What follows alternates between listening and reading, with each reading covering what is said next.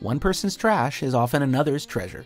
Welcome to WatchMojo.com, and today we're counting down our picks for the top 10 coolest items brought in on Pawn Stars.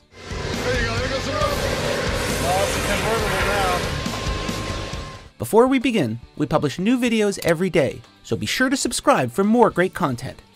For this list, we'll be looking at the most unique and impressive items brought in on the hit TV show Pawn Stars. It doesn't matter whether or not a sale was made on these items, just so long as the item was cool enough to start up a conversation. Right behind all the cops, the helicopters. Amazing. It was very surreal. Number 10. BMW of Death. We start our list off with something a little morbid.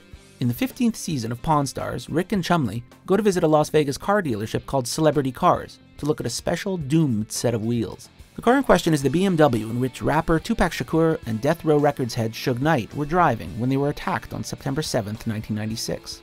Shakur died as a result of the multiple gunshot wounds he sustained during the incident. The BMW, on the other hand, has been cleaned and fixed up over the years, going through multiple dealers and auction sites, and has been listed by the dealer Moments in Time for $1.5 million. I mean, the best I can figure is it's going to go between $200,000 and $1 million in an auction, and just sort of depends on the auction. So a lot more than I'm willing to pay for it, but I really appreciate it. No problem. Thank you very much. Number 9. Einstein's equations. Sometimes Rick makes a deal, and sometimes he doesn't. This is one of those times when he simply couldn't, but that doesn't make this item any less cool. A customer walks in with a set of mathematical equations reportedly scribbled down by none other than Albert Einstein. Is it signed by him? Well, it's just math that he did. I did some research. To actually have his math was one of the rarest things that you can get. The Pawn Stars crew are excited, but obviously skeptical, so they bring in an expert to authenticate the piece. It turns out that the equations are actually legit, but valued at far less than the $18,000 asked by the customer. I'd give you $3,000 for it. I mean, that's like the most money that makes sense to me. Rick offers up $3,000 for the $5,000 piece, but his offer is rejected, and Einstein's equations walk back out through the door. Number 8. Presidential smokes. The next item on our list is something a bit special: presidential swag. The season 7 episode, Close But No Cigar, featured a customer who operated a private museum and was looking for some quick cash. He brought in a used humidor, or cigar box, that was previously owned by former US President John F. Kennedy, complete with some vintage, unsmoked cigars still inside. Haggling between the pair shifted back and forth between the customer's $95,000 asking price and Rick's $50,000, with the final agreed upon price landing in between at a cool $60,000. Got it, man. All right. Meet you right over there, and we'll do some paperwork. Okay. Not bad money for a bad habit. Number 7.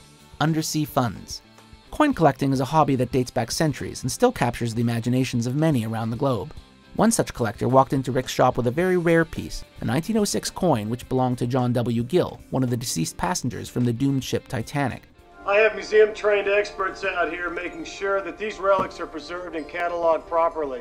The customer had a firm figure in mind before he even walked through the doors: $125,000.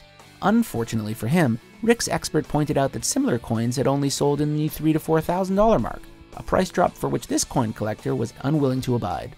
I mean, if it sold like a year ago for 21, there's no way of justifying 125. The coin was then listed on eBay for just under $100,000.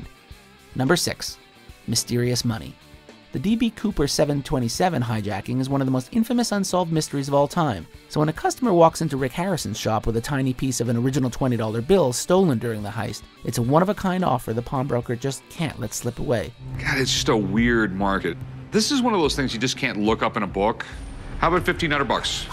The customer had already authenticated the money fragment with the PCGS currency grading service, so it's just up to him, Rick, and the old man to agree on a price. The owner doesn't seem to want to budge on his numbers, but eventually lets the bill go for $1,600, making Rick the proud new owner of a small piece of history. Of all my years of doing this, I've never seen anything like this in the shop. Ever. Number 5. The Book of Mormon. Oftentimes, Rick's customers try to get one over on the shop when it comes to price. Adam, who brings in a 5th edition of the Book of Mormon, is not one of those customers.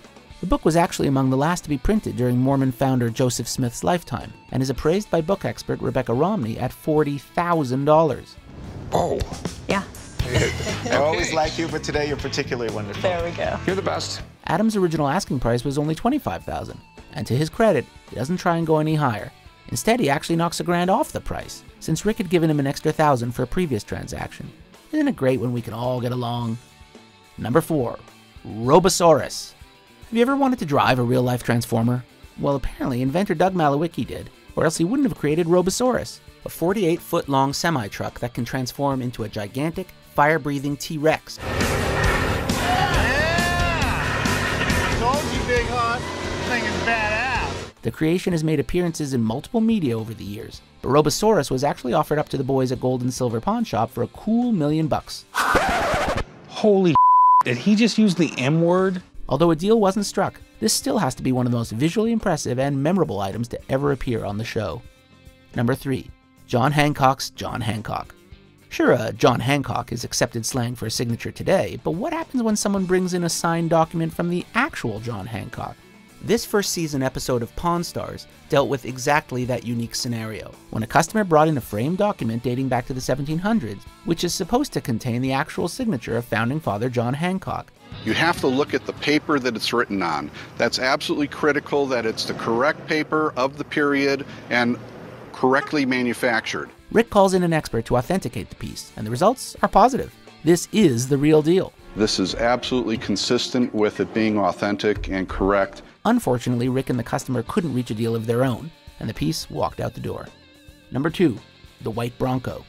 We already mentioned Tupac's BMW, and our next pick is another infamous vehicle from an equally infamous murder case. The ride in question is the White Bronco from the O.J. Simpson case. The 1992 Ford Bronco belonged to Simpson's friend Al Cowlings and was used in O.J.'s low-speed chase, which captured the attention of a nation. You know, it's that weird bit of pop history. The shop was offered the Bronco by former Simpson agent Mike Gilbert with an asking price of over $1 million. Yeah, think about it. It's a one of a kind. Rick was unsure as to the resale value of the piece, and he refused, leaving the Bronco to ride away slowly for another day. Number 1. Dinosaur eggs. We top our list with perhaps one of the most deflating price drops in Pawn Stars history, for one of the coolest items, no less. A customer walked in the shop with a pair of fossilized dinosaur eggs with the hopes of cashing in her big dreams to the tune of $20,000. Because there are actually tens of thousands of these eggs on the international market today. Unfortunately, after Corey Big Hoss Harrison calls in an expert to price the prehistoric eggs, actual market value of the eggs is only placed at a few $100s each.